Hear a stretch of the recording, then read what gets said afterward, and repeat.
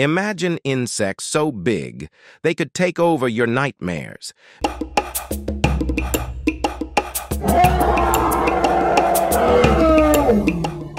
Meet Meganeura, the largest dragonfly to ever exist, with a wingspan stretching over 2 feet. It ruled the skies 300 million years ago.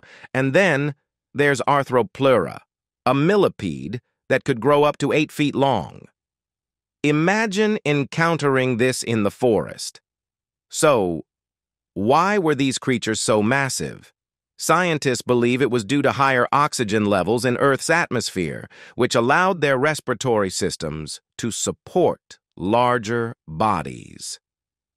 These giants thrived in lush, dense forests, where they hunted, mated, and ruled their world, until conditions changed. Want to explore more about these?